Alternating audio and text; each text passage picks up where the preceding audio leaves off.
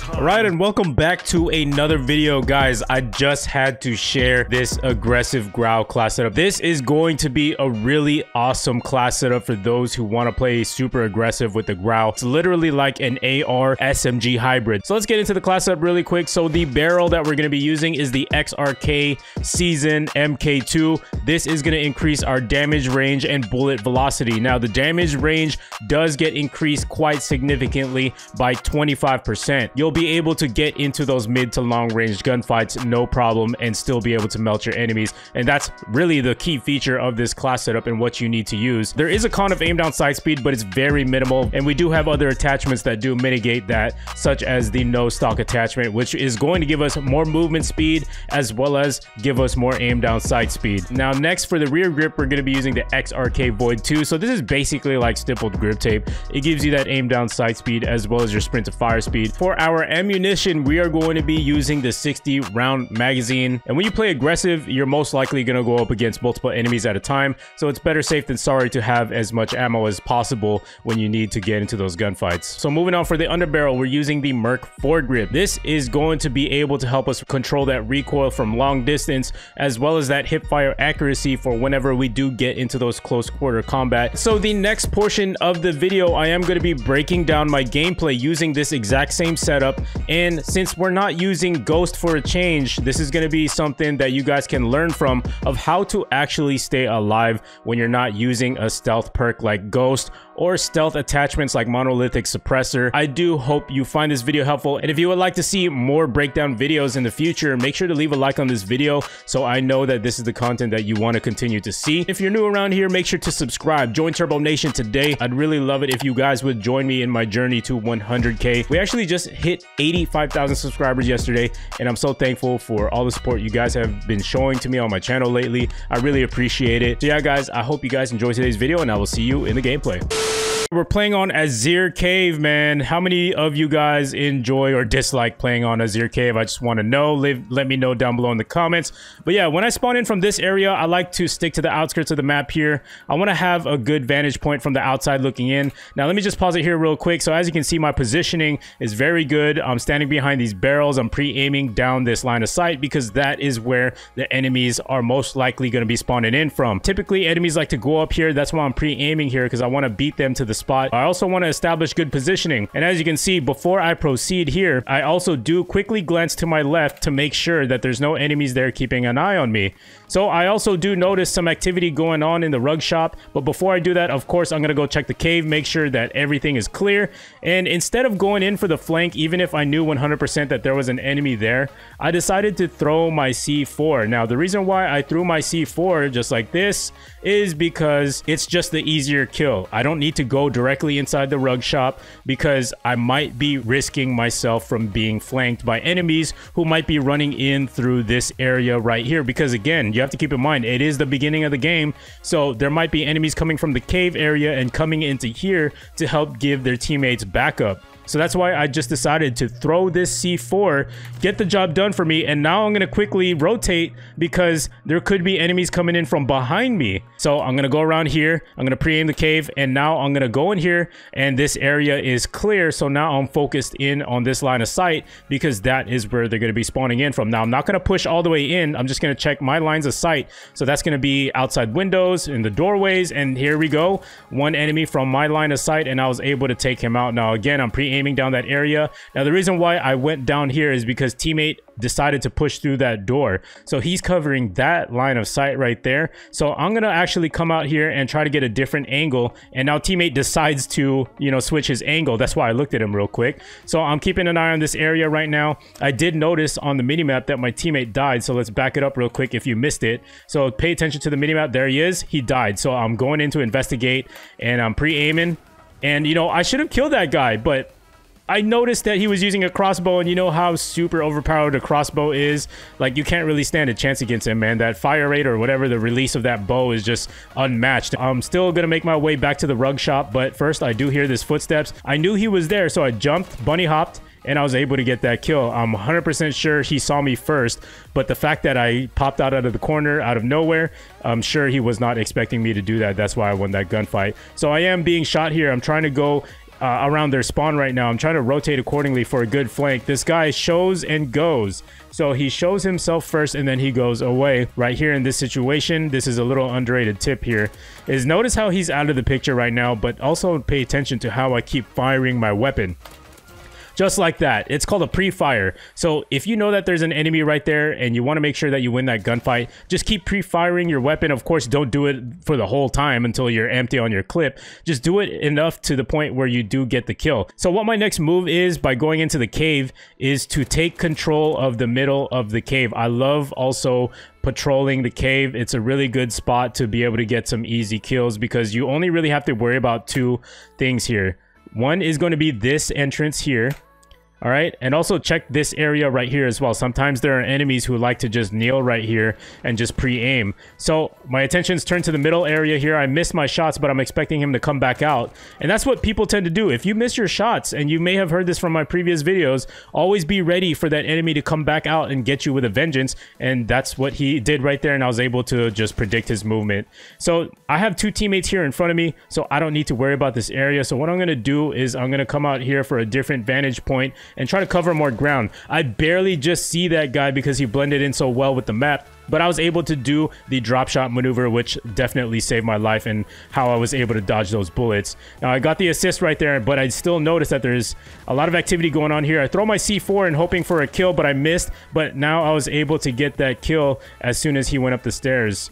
So now I'm going to direct my attention to this area right here right away because all my teammates are on this side of the map. What I'm going to do is I'm going to pop on my dead silence first just so that nobody hears my footsteps. That's also something you want to be conscious of. And also I'm taking a look at my right here because if I'm going to be going towards this way, I want to make sure that this area is clear first and nobody sees me going here. You know, I want to be as sneaky as possible. That's why I quickly take a glance there. I'm gonna go up on top of this truck. Enemy's already firing, as you can see on that compass, and he's right there in front of our face. He's firing already at us, but we've got a good head glitch, and that also takes him by surprise. He's very upset about that, man. He was talking mad trash every single time that I killed him, but that's all right. Now, one thing I do want to say really quickly about this area before you decide to push, and the fact that I'm here all alone and all our teammates are on the other side of the map, there's a possibility that there could be more enemies here. So it's always a good idea to just pre-aim first before you go out into an area and make your move, because sometimes there'll be people up here and broken,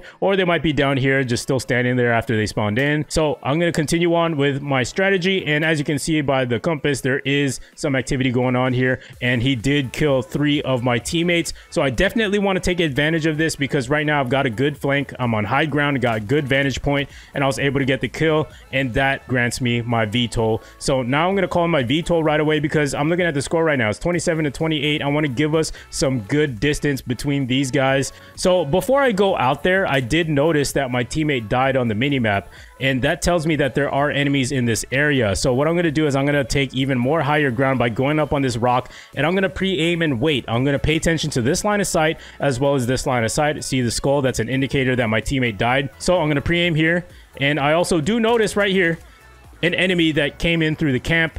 That's why I decided to just stay up here first and wait until the situation unfolds. My VTOL got a couple kills. Now I'm thinking it's safe to go ahead and push and try to flank. Now what I'm going to do is I'm going to try to go to the other spawn and just patrol the outer parts of the map. So I'm going to take high ground here. That's why I'm up here. And I'm going to slow down my roll because I know my footsteps are loud and I'm here all alone. I don't have dead silence. I'm on the outside looking in right now. As you can see, we did come up on a kill right there, but let me back it up really quick. Now, before I enter this area, the first thing I'm going to do is I'm going to make sure I pre-aim here first because there could be enemies in there just camping. And I also check here. That's second on my checklist. And then third is going to be this area because that's exactly where they're all going to be. I mean, again, look at my minimap. I'm the only one out here. So it's always a good idea to double check your surroundings. So what I'm going to do is I'm going to rotate over here on this side just to get a good vantage point of their spawn. I don't know 100% if they're going to be here or not. But like I said earlier, it's always a good idea to always check on those lines of sight just in case. Now, they did call a counter UAV, but my teammates, fortunately, were good enough to be able to take down that counter UAV. They did call in a UAV, so that's why I decided to retreat and meet up with my teammates. The reason why I retreated is because I'm not wearing Ghost. I'm actually not wearing Ghost for once. You never want to be outside on your own flanking if you're not wearing Ghost and they have a UAV up. You're just going to stick out like a sore thumb on the enemy radar. So over here, I do notice that the personal UAV is approaching in my area on the minimap. So this was a dead giveaway and why I already knew to look in this area. Also, I popped on my dead silence so he wasn't able to hear my footsteps, and that's how I was able to get the easy kill. Now, at this point, it's still unpredictable. I don't know if there's more enemies here because they also still have their UAV up. So what I'm going to do is I'm going to put myself in a better position tactically behind this window right here so I can get a good vantage point, a good clear view of if there's enemies coming from here or from up here. At least I have this window and this nice little head glitch to keep me alive. So I decided to go ahead and push since there was no activity. And I am actually getting shot. So I quickly go up here for the height advantage and I take the enemy out just like that. And I'm pretty sure he had no suspicion that I was going to be up there after he was trying to shoot me. So thanks to the advanced UAV, I'm able to take this guy out with my C4. He's behind that truck. I decided to just not risk it at all because I want to stay on my streak. So that's why I threw my C4. Because if I were to just come up to the guy, there's a possibility that he could just turn around and kill me. So that's why I didn't want to take that risk. So from here on out, I'm just positioning myself accordingly based on what I see on the minimap. Now, looking back on this footage, I definitely could have just shot the guy that's coming up the well, but, you know, in game, you know, what are you going to do, right? So here he is right here. I see his little head. I literally could have just shot the guy from the beginning and saved my C4s. And now at this point, the advanced UAV has expired. I don't know where these guys are. 100% they know that I killed their teammate. So I want to get myself out of that situation, but I still want to stay around here because I want to rack up more kills. So I'm going to pop my dead silence on right now so they can't hear my footsteps. I want to be as unpredictable as possible. So I'm going to come around over here. I also do hear the enemy footsteps coming this way. I'm going to get ready. I'm going to pre-aim and I'm going to take him out. So I'm also checking to make sure if anybody's going to be flanking me from this area. That's why I turned my attention here. And I actually did see somebody right here. So instead of just going straight for the line drive kill, I just patiently wait. I cut the corner over here and I wait for him so I can get a cleaner kill and my bullets connect 100%, you know, instead of just chasing the guy through the houses and whatnot.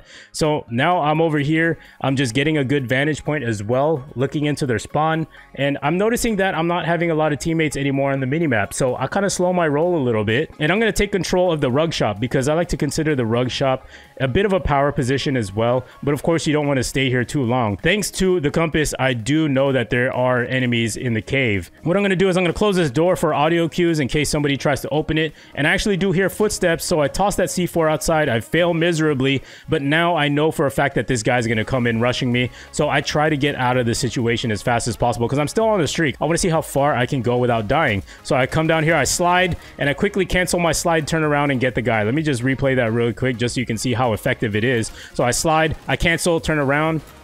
And as you can see, he was actually pointed in the other direction. He thought that I was actually going to run outside, but then I did the little bait and switch on him, and I was able to take him out. Yeah, and he definitely called me the B word right there. He was really upset about it, but, you know, whatever. Who cares? It's just video games at the end of the day. Now I'm looking to take control of the cave once again.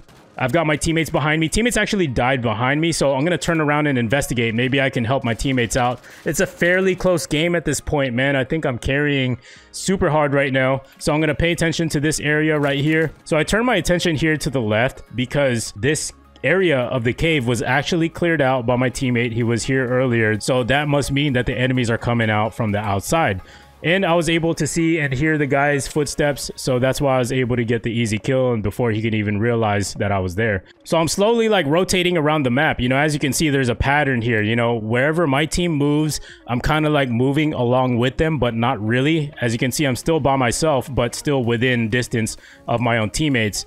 Now, this part, I decided to turn on my dead silence to make my movements less predictable. And I wanted to go ahead and flank over here because that's where I'm most likely going to get it flanked.